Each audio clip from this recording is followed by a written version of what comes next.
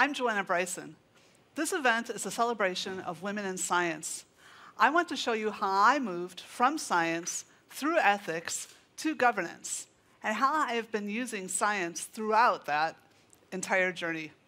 And I am currently using science to help people govern. My original goal was to understand intelligence, and I chose to do that through building artificial intelligence models of natural intelligence. As it happened, part of my path on that journey took me through MIT. And there, believe it or not, I was supposed to make this pile of motors and wires into the intellectual equivalent of a 2-year-old child. I say pile of motors and wires without prejudice. When I worked on this robot, and when this picture was taken, actually, it didn't work at all. Yet, I would have people walking up to me and saying to me, it would be unethical to unplug that robot. And I said, it's not plugged in. And they said, well, if you plug it in. And I was really confused. I said, but it doesn't work. And they said, well, you know, if it works. And I said, what are you actually saying? And they'd say, look, what we've learned, and they're proud to know this, what we've learned from feminism and the civil rights movement is that we need to be generous in our understanding of what it is to be a human. And I thought, if what you learned from feminism is that a bunch of motors and wires, and let me show you this. There were lots of other robots. This is MIT. They worked, right? They didn't say this about these robots.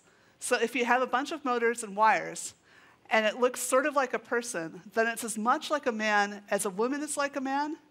Feminism is not done yet, all right? So eventually, I should say that this robot did behave beautifully. Well, for example, it could play the drums. But it never actually became a 2-year-old. Anyway, I wrote a bunch of papers about this entire experience.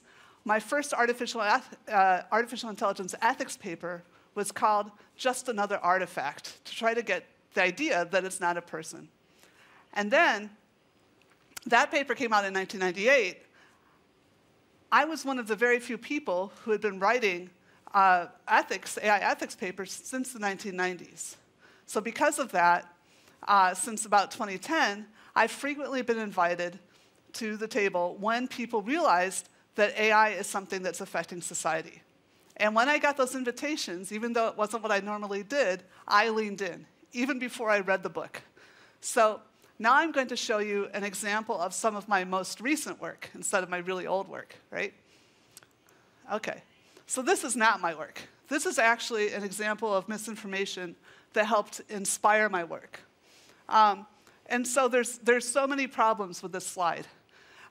One thing is that it assumes that everyone that's East Asian is working together. Actually, let me tell you what the slide is. It's trying to say something about who actually has a hope of controlling artificial intelligence, and it's looking at only the largest companies, right? So there's a lot of slides like this. So not only is this slide confounding all of Asia as if it was the same kind of thing, like the EU, but also it's assuming that being a large company is a good thing. However, since the 19th century, governments have known that too much market power in one company is actually a bad thing and can disrupt both economies and also governments. So last year, a colleague and I actually asked, what happens if we look not at market capitalization as what should be included on this slide, but what about looking at innovation? Okay, so let's start from innovation and then see what market capitalization shows us. Okay, so what you can see here is on the y-axis, the vertical axis, you're seeing the number of patents that these companies had that were filed in the WIPO, the global database of patents, just for one subset of things that was pretty much a good chunk of artificial intelligence. So this isn't all the AI patents, but nevertheless, and notice that it's log. This is a log-log scale. I hope you're all used to that now, thanks to COVID. All right. So the bottom, the x-axis, is again just market capitalization. And we're looking at every single company that had at least 2 patents. We were lazy, we didn't go for 1. Okay, so every company that had at least 2 patents. And what you can see from this is that there's some really well-established companies that are doing great work and have been for decades that aren't that large. And then you also see some very, very large companies in just a couple of areas. So Saudi Arabia, you can't tell that from this. The yellow, the gray is the United States, the red is China, the blue is Europe, and the yellow is everybody else. So you have Saudi Arabia's Aramco, Hoffmann La Roche is Swiss. So you can see that both market capitalization and filing patents are strategic decisions. I'm not saying that just any company can have giant market capitalization or file a patent. But not everyone who can do that chooses to. You can see that Facebook and Apple here, they didn't choose to file a lot of patents, even though they're very, very innovative, because they have other ways to defend their IP, all right? So, and now with this slide, you can see how these numbers sum up. So over here, what we see is that the European, the EEA, the area affected by the GDPR, and China, they aren't that different by those two different measures, right? And then you see that the rest of the world combined, right, is actually bigger than China and the EEA combined, all right? And then America is bigger than all of the rest in this particular sector. This may be one of the last ones where the US is still dominating. All right.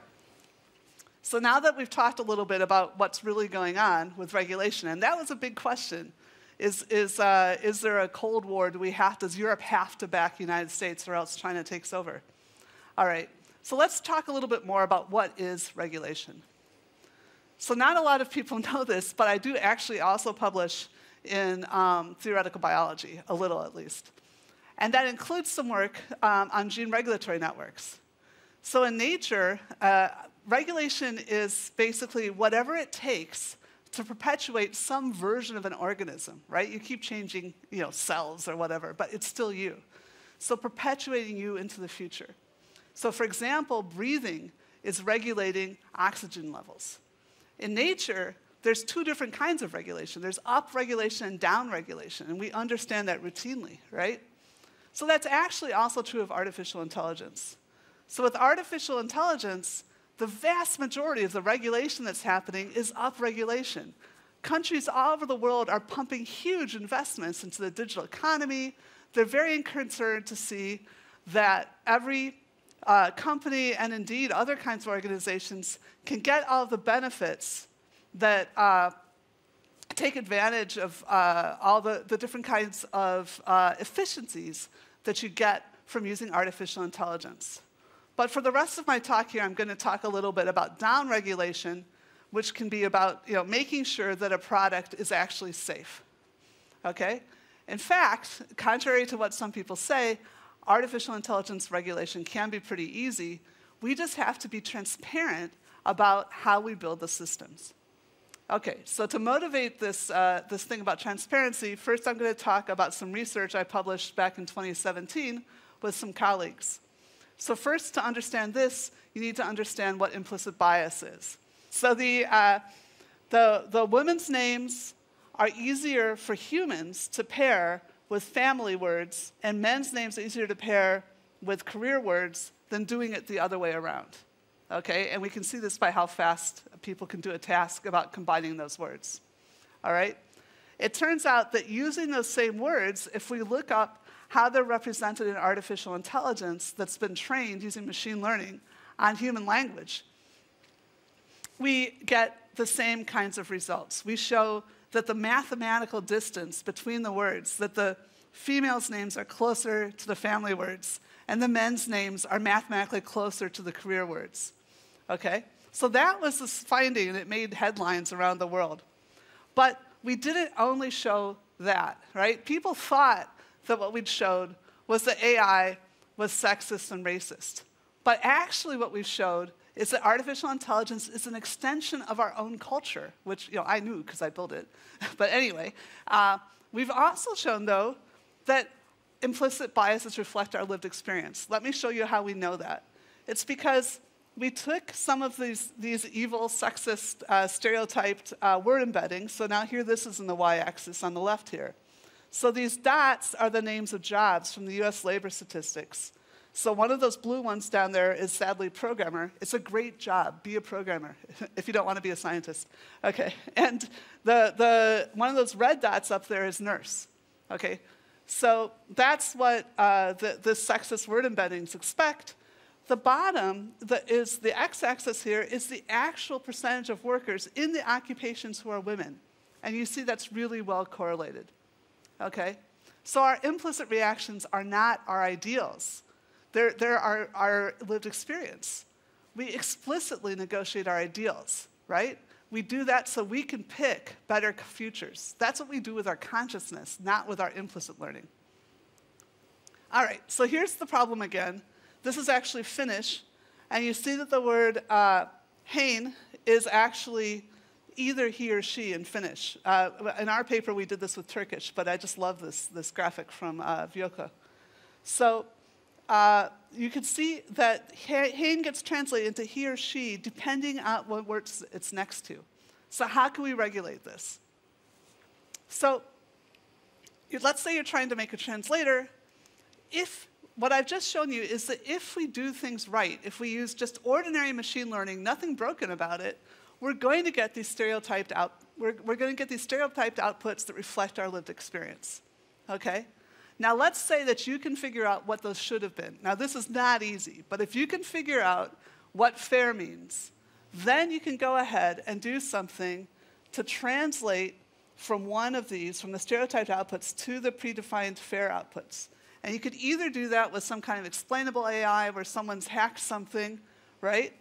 Or you can use machine learning now. Again, just use a simple, transparent algorithm that we understand, that's well understood, and you've got these tests to see if you're finished. But the point is, the whole thing is a translator, so you don't panic about one part of it replicating stereotypes. All right. Yeah, every stage should be auditable, and every stage should be replicable. So accountability for AI is possible, but it requires reliable enforcement governance. So can we trust governments? No. Governments are exactly like AI. In fact, some people think that they are a form of AI because we build them.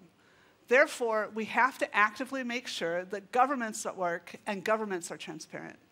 But governments are a principal means through which we organize to ensure that everyone does what's fair and just and sustainable.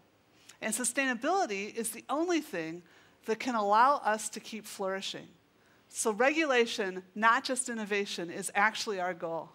We want to use science and power to keep humanity breathing. Thank you.